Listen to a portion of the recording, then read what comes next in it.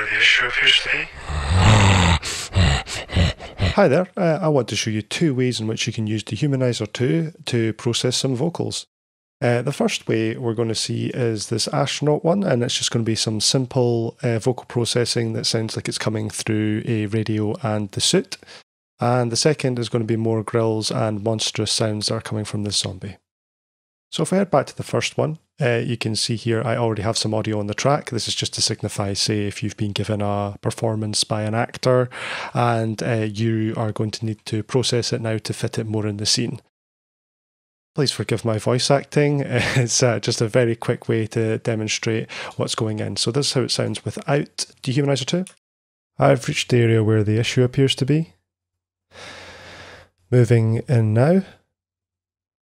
So it's just like a quick description of what's going on the screen with this astronaut floating around. So a good place to start when using Dehumaniser 2 is with its presets. And in this case, we're doing a dialogue preset, which is sorted into this category. And again, there's a category for radio as well. We want this to be clean and clear. This is like nothing over the top is happening here. This would just be a very simple scene. So I found that the walkie-talkie preset was a really good place to start. Once you've got the preset loaded up, you can see that all these modules are on the edit space.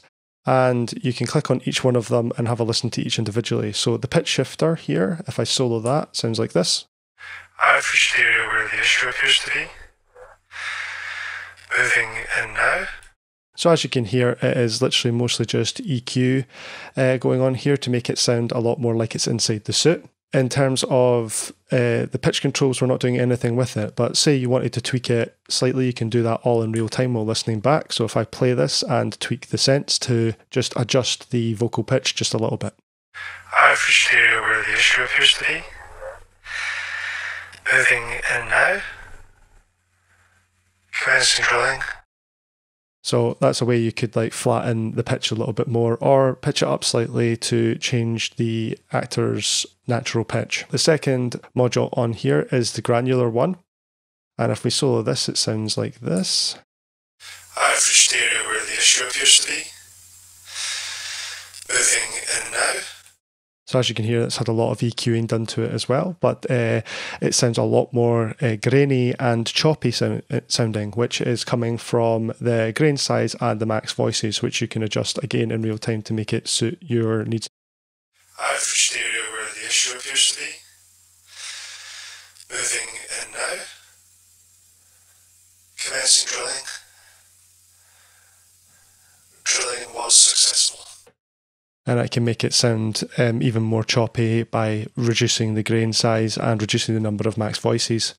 And the last one here is the granular 2, which is being used way more as an effect. You can see the grain size has been moved up and the max voices up, but the other thing that's changed here is the grain pitch, which has been pitched right down. So it's way more of a lower end breathy effect that's going on here.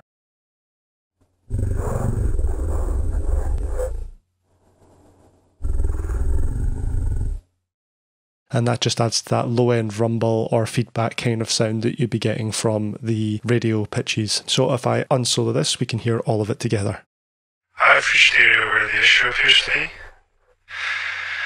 Moving in now. Commencing drilling. Drilling was successful.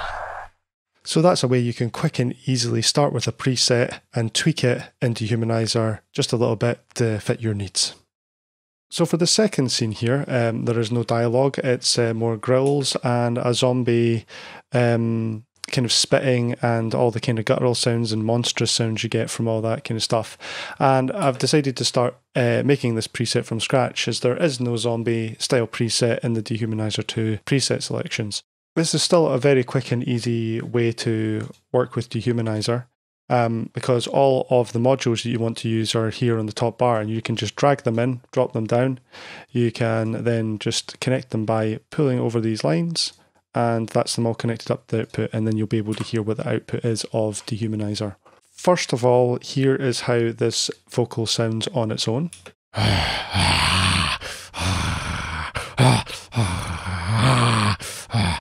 So just loads of growling and shouting at the microphone, you know, just typical kind of performance things for zombies. And so the first module here that I dragged and dropped on was the delay pitch shift. Now, this is a great way to start with monster vocals because it adds a lot of depth. Because it's got the delayed component, you can add a bit more feedback and pitch it all down, and it's good for like lower layered monster sounds and creates that kind of guttural, doubled up, deeper vocal components.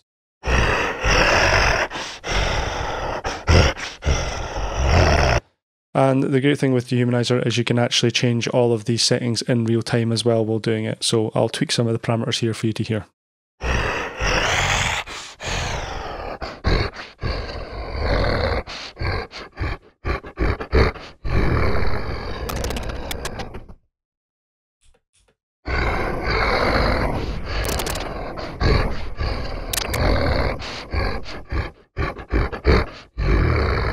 So as you can hear, I don't want it to have like a ton of feedback, otherwise it sounds like it's two vocals going at once. But just a few tweaks of the pitch controls and you can hear how it is just slightly makes everything sound bigger. And then the second component, which is the main one for this vocal, is the pitch shifter, which removes all the delay components and just has a straight, much cleaner pitch shifted sound. So let's hear how that sounds.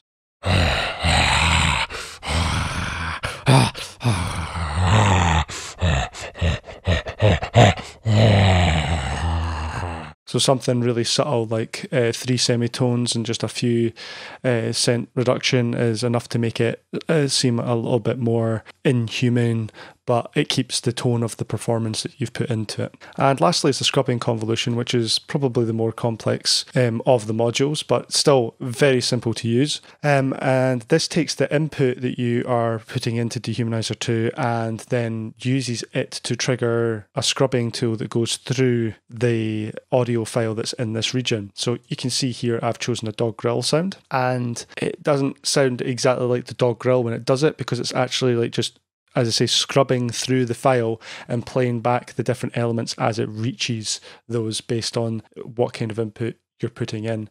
So like the longer held notes or louder notes, it will make it further up the length of this file and you'll hear more of this like kind of scratchy growling sound.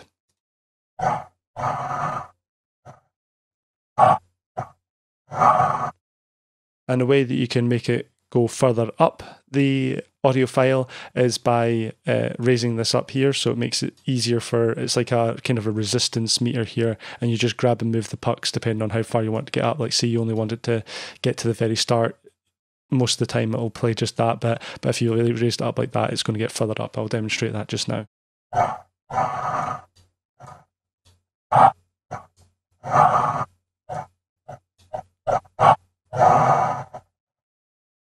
So as you can see, depending on where the pucks are moved, depends on how far it can get up the sample.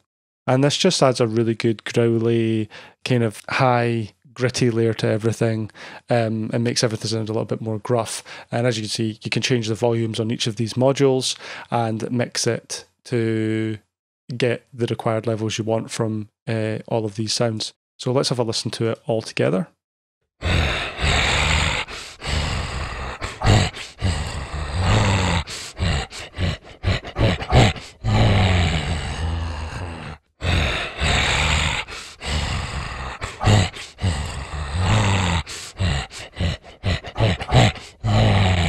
And that's so you can quickly get your preset to sound how you would like it with the audio input.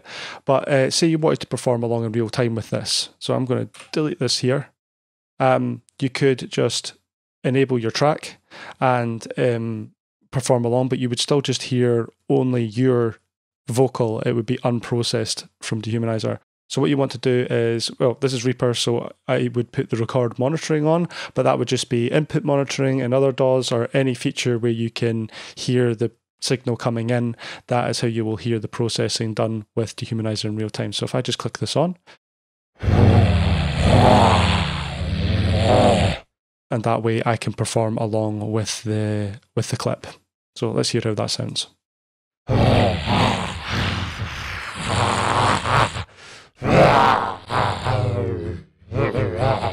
And you can easily perform along with the clip. as you would like to, or even allow the actor to hear how they will sound as the monster, and it could help to get a better performance out of everything. So that's how you can quickly and easily make more of a monstrous vocal in Dehumaniser 2. I hope you've enjoyed this video. For more information, or to get a free 10-day demo of any of our plugins, head over to krotosaudio.com. Thanks for watching.